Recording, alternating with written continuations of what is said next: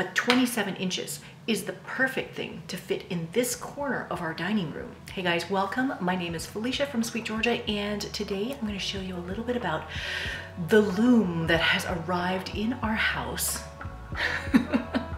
And we are working on several different things on this loom. I've made a couple of different things. I'm going to share those things with you today.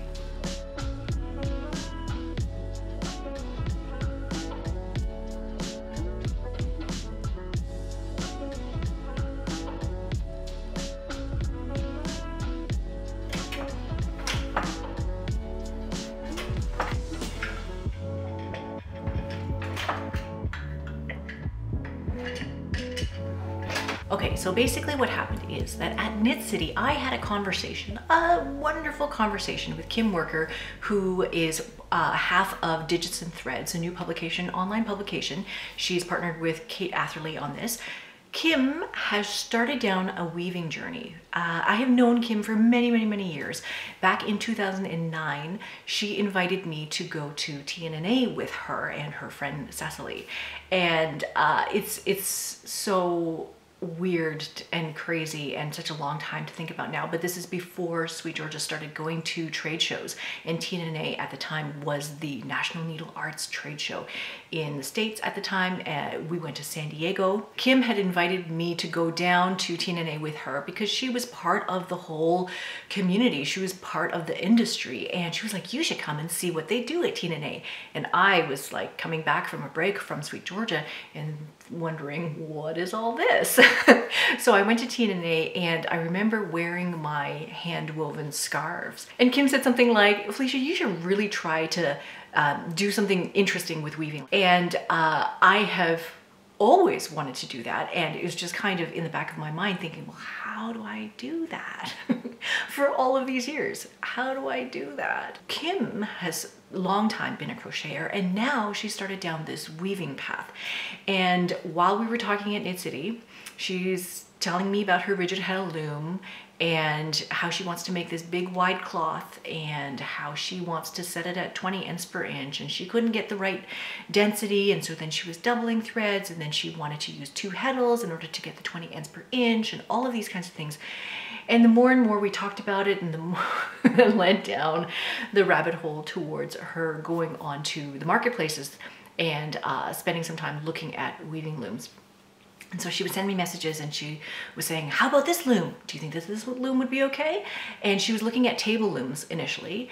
And so I had, in helping her research some of these looms, I saw some wonderful listings for looms, and didn't send her any of the floor loom ones because she had not gone down that path yet.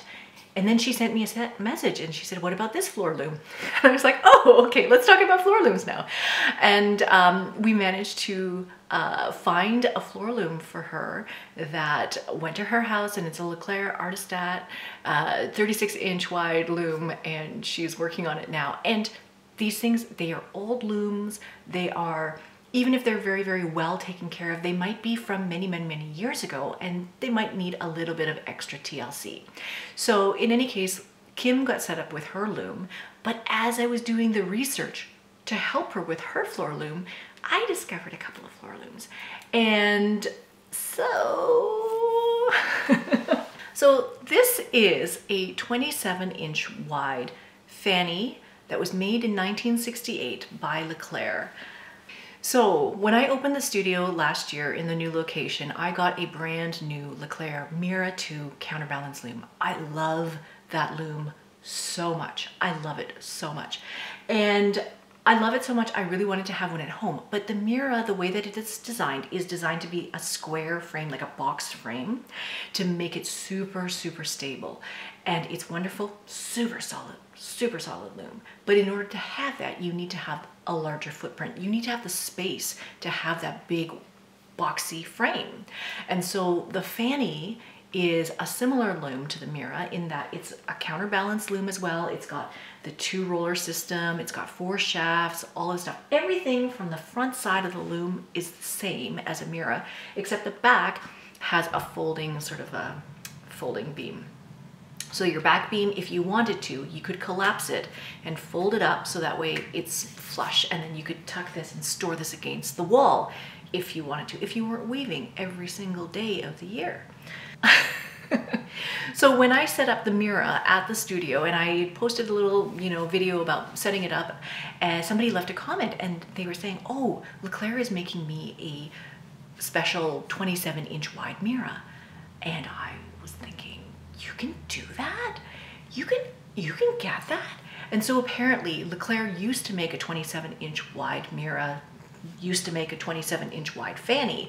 These things no longer are available in their standard catalog. I think you could probably ask them as a special request to make one for you, but they're not in the regular catalog anymore. The smallest loom that you can get is the 36-inch wide loom. But 27 inches is the perfect thing to fit in this corner of our dining room. You may recognize that in this space used to be the Shacked Baby Wolf loom, and then in order to film the classes with Laura Fry, I took that Baby Wolf loom from this beautiful corner and I took it to the studio where we filmed for the Intentional Weaver class. And so the Baby Wolf looks so nice at the studio. It just fits so nice. It's a beautiful loom. It just fits so nice. I left it at the studio. And so it's part of the studio looms now. And this space was empty. And so I thought I really need a loom to fit in here so that I can weave next to the dining table here and yeah, do all those things. So I wanted one that was not 36 inches wide because that's way too big for this space, but the Baby Wolf is 26 inches wide, and so I thought a 27-inch fanny is perfect. Now Leclerc, being a company that is located in Quebec, there's a lot of Leclerc looms, like lots and lots of used Leclerc looms floating around that Ontario, Quebec sort of region. Not so much in Vancouver. In Vancouver, I did find a number of loom listings, but they're for massive looms, big looms. Like I found a Cherryville loom that was available for just a couple $100, which is crazy.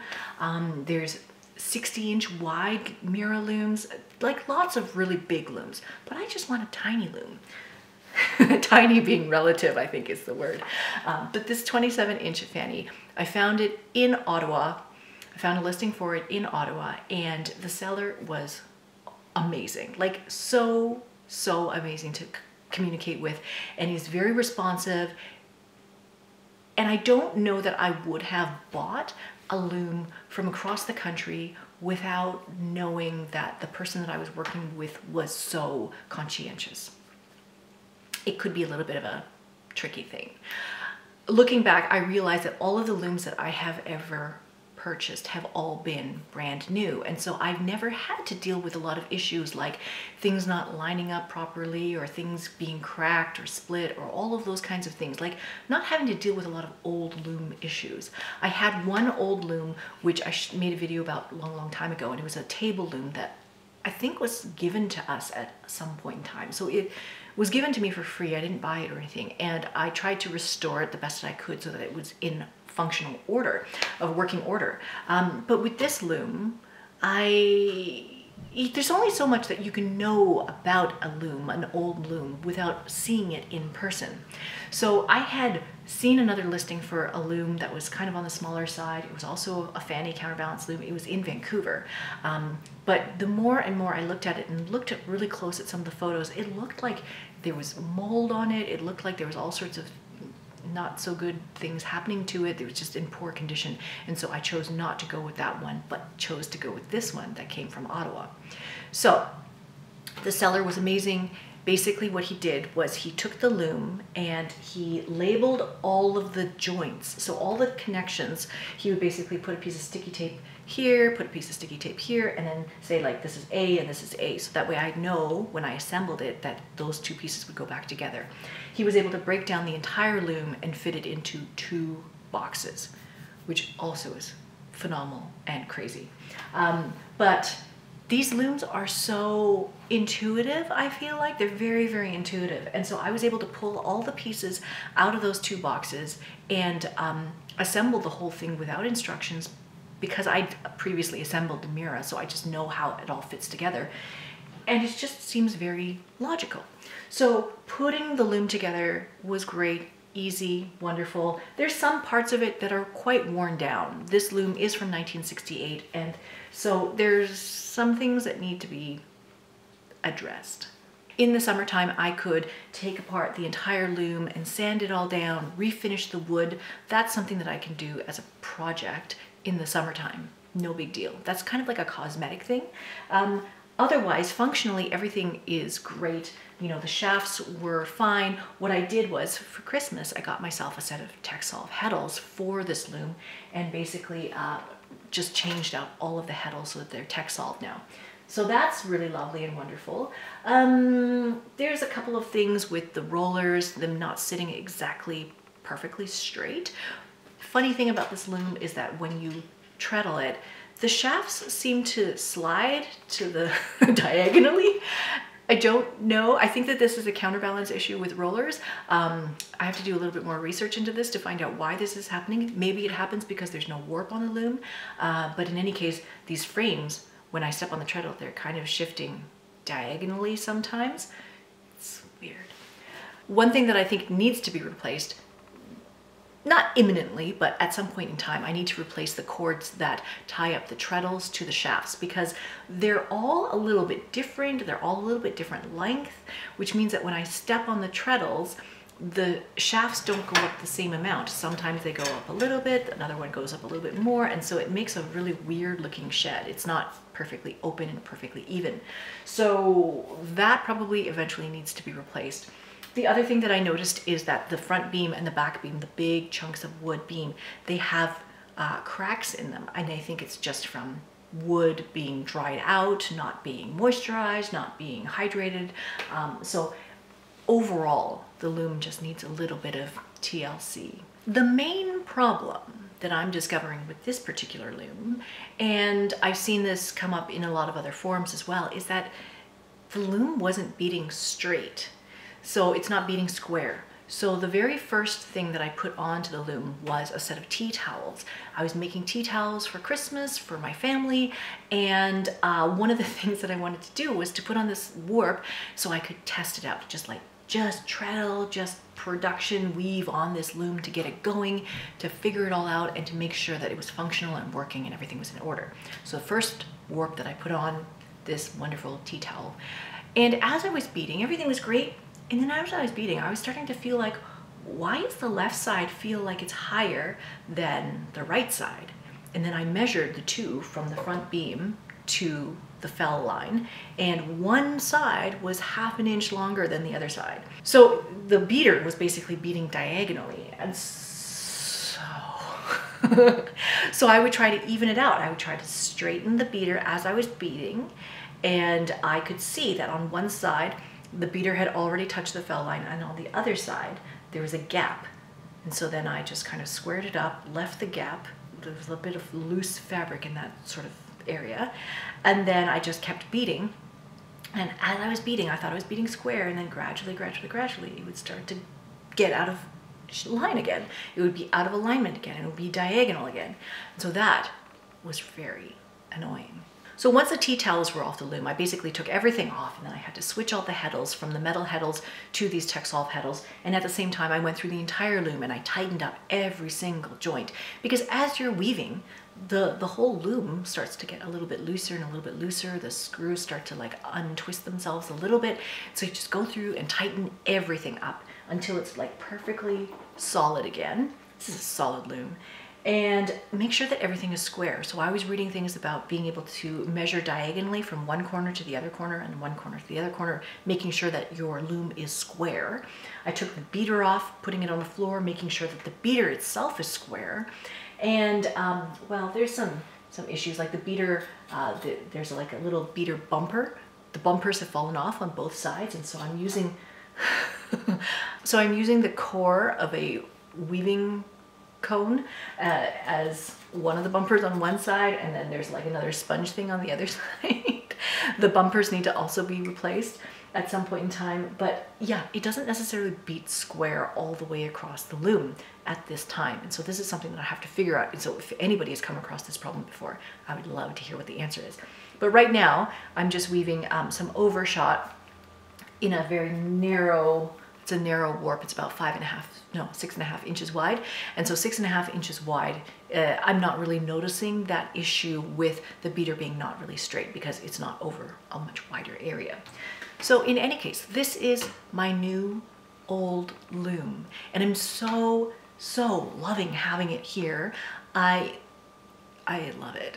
One of the things that I really want to do in 2022 is have that experience of restoring a loom and going through, sanding this all down, making the wood all nice again, all of those kinds of things, and troubleshooting and working through a lot of the issues that come up with an old loom like this, like the beater not beating straight.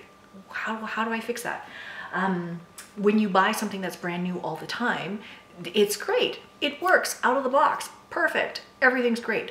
But in the case that you are not going to buy something that's brand new and you are going to buy something on the marketplace, because there are a lot of old looms on the marketplace, if you do go that route, you do need to figure out how to troubleshoot and how to fix the loom. And especially if you haven't had the benefit of the experience of working with a loom that's fully functional and perfect all the time, coming to a loom that doesn't necessarily work every single time could be very, very frustrating. So I'm hoping that as I go through all this, I'll show you the other things that I change on this loom as time goes on. So that is basically it for today. I would love to hear about your old loom. Do you have an old loom? Did you buy one on the marketplace, Craigslist or something like that? Did you have a disaster, or has it worked out really, really well for you? What have you done to restore or fix up an old loom? I would love to hear about that. I am learning a lot about loom restoration right now, even just like what kind of finish to put on this.